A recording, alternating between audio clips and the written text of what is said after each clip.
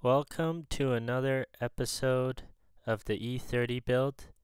Before we begin, I wanted to show that I'll be using a gimbal today. Hopefully you will notice a difference in the video quality.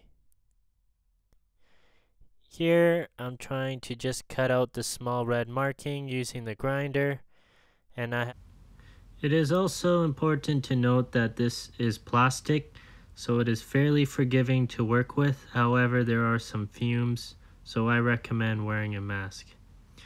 Just trying to cut away the material first and then grind away to smooth out any rough edges.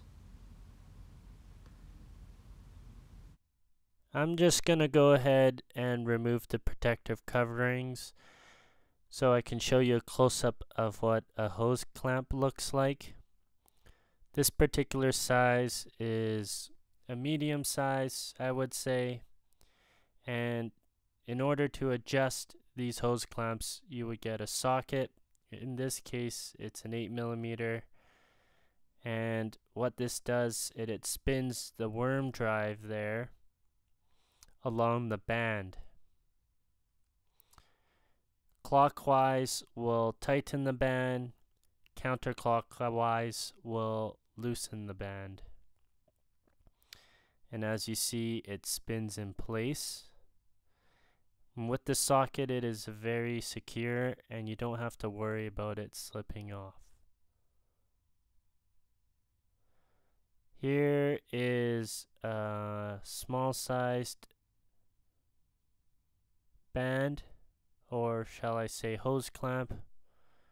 And another trick is you can open them up and add them together to create a larger one if you don't have the correct size.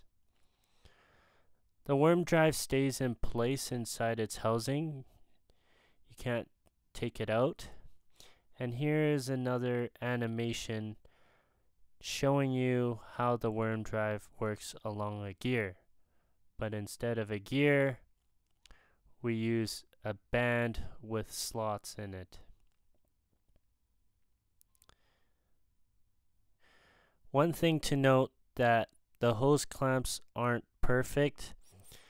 If tightened too much, the center slots tend to dig into the material, especially when you tighten too much on a rubber hose.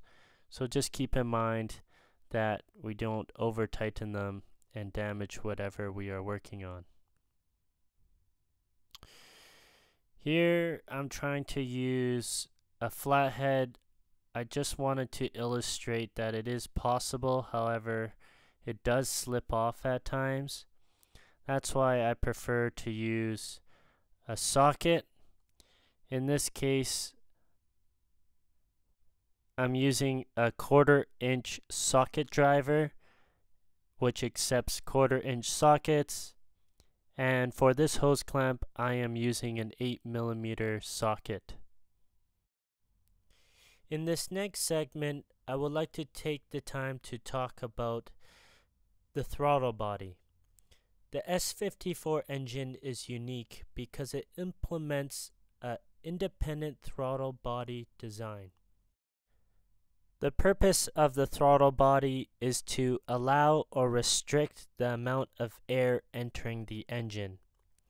With more air entering the engine, the faster the engine will spin, and as you limit the amount of air, it will slow down. This is operated by pressing down on the gas pedal. The S54 uses an electronic gas pedal, which means that the throttle body is operated with an electric motor. The gold circles you see in the throttle body is called the butterfly valve. Here's another close-up of the throttle body. It is important to keep this area clean, as you do not want any dirt or debris entering the engine. So open and close as I pull down on this rod. Another quick animation of the throttle body being opened and closed. Now we are going to test fit the intake manifold on. Important to make sure that no hoses or wires are in the way and that nothing gets damaged when placing the intake manifold in. Take extra time to make sure the 6 throttle bodies line up with the intake manifold, and with some wiggling we can just pop it right in. There we go. Secure fit. I would now like to take the time to thank my students in the Terry Fox Automotive program for your help with this build and other projects we have at school, and for those that helped clean and modify the intake. We can see now on the brake booster side we have enough clearance to clear there, as well as the oil cooler line on the left.